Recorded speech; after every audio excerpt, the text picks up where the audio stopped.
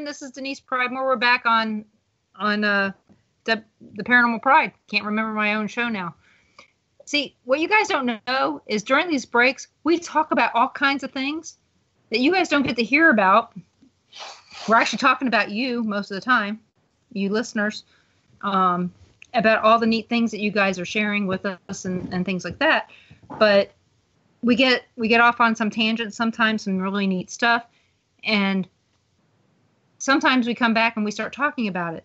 This time we can't do that because we got to get to the last 15 minutes of this show so that you guys can get your answers get the answers to all your burning questions, so you get those questions out there. So I'd like to thank all of you for listening tonight, and I'd like to thank Cindy so much for coming on a second time. And yes, Brenda, she will be a repeat guest again. And because how can I go wrong with somebody who does all my work for me? I don't really have to do a whole heck of a lot here. So next time I have voice trouble or something, I'll just ask Cindy to do it. So she's got this down. So there's so many things going on with Cindy's life. So you've got 4 kids, right? 5, actually. 5 kids. That's right. Yes. Because you had children before and then children later. Yes. Mm-hmm. And do your children, so have they had any effects of your possessions? Have they had any of those directly? My kids have been extremely protected through this. Yeah, and they are very much protected and covered, and they have not had any problems. The younger children have been shielded from this immensely. They don't know about it. They have not had any ill experiences. And another thing that, I would like to touch on pretty quickly about that is that, as far as the person who's possessed, it's people who step in to try to help or to try to eliminate the issue that are usually the focus of any sort of retaliation. It's not so much going to be the people who, the people who are not a threat. It's people who are a threat that are, in the line of fire, for the most part.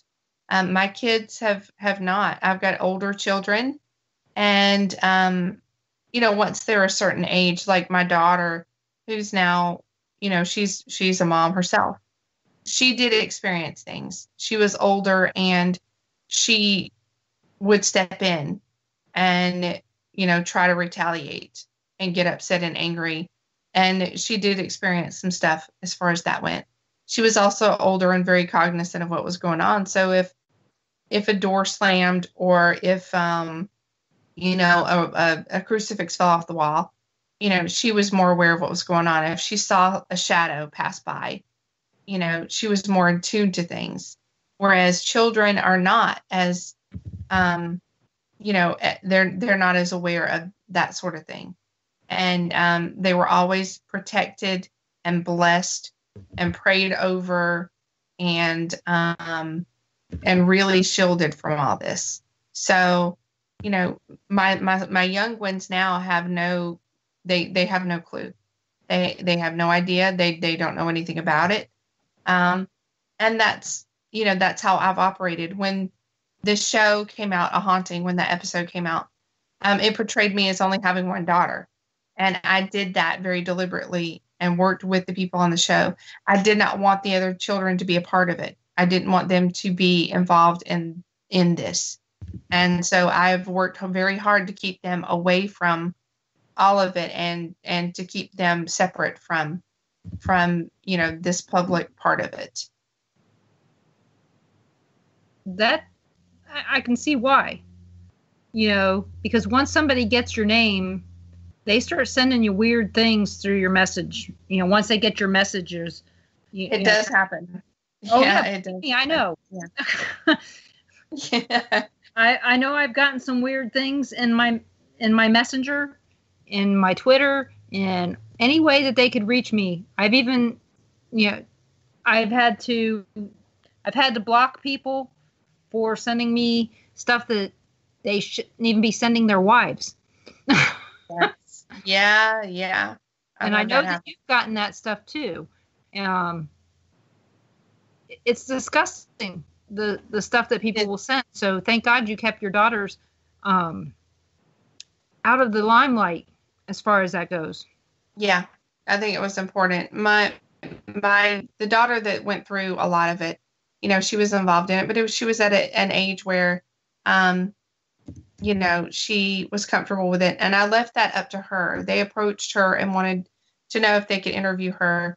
I told her, how I felt. And I said, it's your decision. I'm going to let you decide because you're old enough to decide, whether you want to speak about this. And she decided that she wanted to do it. So I totally left that decision up to her. And, these days she's doing her own thing. And, they know about it, but they're, they know what's happened. They know what's happened to their mom and what she goes through. They're there and they're very supportive, and we just leave it at that. So, they're still very much, I keep them, away from it as much as I can. It's important to do that, I think. Oh, like I said, that's a good mom. Thank you. So it's a juggling act. It is a juggling act. It's not easy to have this go on and to still, do the mom thing on a regular basis. It can be a challenge. It can definitely be stressful. That's for sure. Brenda said something about chapter 8. Let me see if I can find it. She said chapter 8 is making me want to scream, run. Chapter 8, going back. Yeah. So this is telling you something. People, if you're listening, this book is so easy to read that she started reading this near the beginning of these 2 hours, and she's already in chapter 8 at 43, an hour 43 into the show. She's already into chapter 8. So yes, I wanted it to be that way. I wanted it to be, accessible for everybody. And I wanted to be able to immerse people into the story and to be able to have them kind of understand what it might be like. But at the same time, I didn't want it to be a difficult read. So that was important. But yeah, during that time, I wanted to run. It was not an easy decision to decide to go back. That weighed on me heavily, and it was not easy. It was not easy, but it is a decision that ultimately made. I think it was the best thing for me and my kids at the time. So, yeah, that was a tough one for sure. Yeah. Like I said, her book was easy. It's easy to get immersed in, but the other thing is it's easy to put down if you have to put it down and come back to it because you'll remember where you left off. Because with having little ones in the house, which we have a grandkid, and when I was in the hospital, it was, hey, we got to do this. Hey, we got to do that. And heck, I'd pass out from the medication. So I'd have to try to remember where I was at. So it was important to be able to do that. So Cindy's book is that easy of a read, but also that enthralling to where you want to get back to it very quickly. So get it out there and check out The Exorcism of Cindy Sauer. It's on Amazon, and you're going to love it, and you're going to want to have her on your radio show, or you're going to want to listen to her on another radio show. And if you want to, you can go check out my archive of her on my Mixcloud from last August, and because we talked about something probably totally different, because I didn't listen to that show before I talked to you, because why? I know I'm going to ask totally different questions, and I have different listeners than I had then. So even if I do ask the same questions, they're not going to know. No, exactly. But I know I didn't. So. Well, and also, if anyone would like a signed copy of my book, I do have some available. You can find me on Facebook. My public figure page is Cindy Sauer. If you contact me there, contact me through Twitter or Instagram, which is Cindy Haunted, by the way. And then my Twitter is Cindy Sauer Haunting. So contact me through any of those, and I will ship you a signed copy of the book. Just go through me. We do it through PayPal, or we can even do it through Facebook Messenger. But I do have copies available that I will personally sign and write a little note in it for you. So just find me and we can work something out. Okay. Well, hopefully I'll find you someplace live and in person to do that at some point, because, like I said, I got mine the best way possible as a gift. Yeah.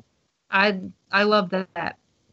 So, well, I'm hoping that I can do some book signings this coming year in 2019, and start working on doing some public book signings. So we'll see what happens. I'll keep you posted. Well, please do, because they're nice. They're nice to have, and I don't know how many people show up at them, because I know Chuck and I have been talking about that as well. But like I said, I don't know how well they go over outside of haunted season. Haunted season. That's a good question. For most people, haunted season is September, October, and the first week of November. After that, they kind of go with, whatever. It's Christmas. Once the Halloween clearance crap is gone, they're already thinking about Christmas. Yep. In our house, no, that's not it. So, but that's kind of how it is. So how does this stuff go over any other time of the year without a Paracon going on? Well, yeah, and you're right. It really doesn't. I'm hoping to get to a place where, where we can kind of go outside the confines of just the paranormal field to talk about this, and reach a greater audience, because I think that the subject matter being what it is, that instead of being glorified, that it can be actually taken seriously for what it is, and be able to speak to more people about it other than just the paranormal field. Because as you know, people have their preconceived ideas in this field, and everybody tends to feel like they're an expert on things at times. So, sometimes it's harder to get through to the people in the paranormal field than it is to people outside of it. It's very interesting. Yeah. Sometimes it's hard to draw in those ones, draw in those people from outside the field. And that's what you need to do, is get you've got to get your field to expand, Yes. That's the bad part. So we've got 2 minutes left. So a minute and a half. So you guys, if you got any questions for Cindy, you're going to have to send them to me, and I'll have to ask her some other time. But, we'll have to do this again sometime. And absolutely. I will tell you, I loved having you on the show again. And like I said, we will do this again. And like I said, I want to have you on at a time when I know that the people are going to be out there listening with their ears on, wanting to know the information, and so that you get the biggest bang for your buck. So if anybody wanted to contact you, you've already given them all that information. Yes. So which way is the best way to get you? The easiest way to get me would be my public figure page on Facebook, and it is just Cindy Sauer. That is probably the most efficient way to get me. I'm going to eventually set up a website where if kind of everything funnels through that. But until then, this is the best way to get in touch with me. My manager and myself are checking the page regularly. So if you do contact us through the page, we will get to you as quickly as we can, which is usually pretty fast. Okay. Well, thank you so much. I'm going to tell everybody, join us here next